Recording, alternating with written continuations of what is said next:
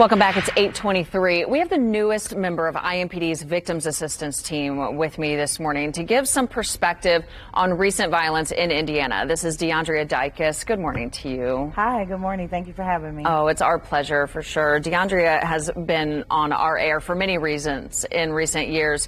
We just reported last week about your position with the police department, and tragedy really thrusts you into advocating against violence because of what happened with your son. Yes, it did. DeAndre was shot and critically wounded a little bit over 8 years ago.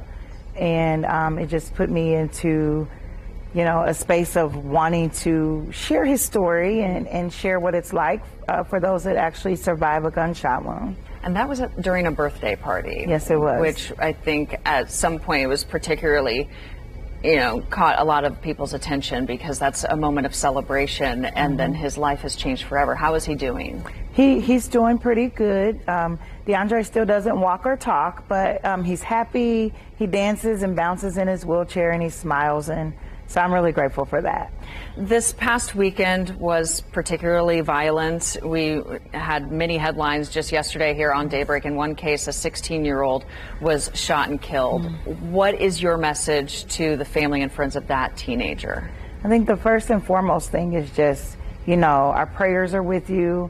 It's such a familiar journey in our city. We're hearing it over and over again. I don't want the community to become numb to it, but continue to show love and encouragement, and even in that space to share hope that somehow, some way we're going to get through the tragedies that have impacted our city. But to that family, just, love and continue prayers. And then Sunday morning, of course, 6 people shot, one killed at a birthday party. Yeah. What did you personally go through when you heard that news? I mean, the first thing you think is, it's like your heart sinks. And for me, I always think about the parents, the mother in particular, and how, one shot, one act of violence literally changes your life forever. Whether you lose a loved one or a loved one is injured, your life has changed forever.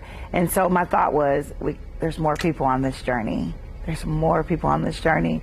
And then the next thing is, why does this keep happening? Why are we continuing to use gun violence or use a weapon to navigate our problems and our issues? It's causing a dying generation. I can imagine that question is really causing your motivation behind your new role with IMPD. Tell me about that. So the new role is manager for non-fatal advocacy and support. And that's really what I want me and my team to do. Come next week, there'll be 3 of us.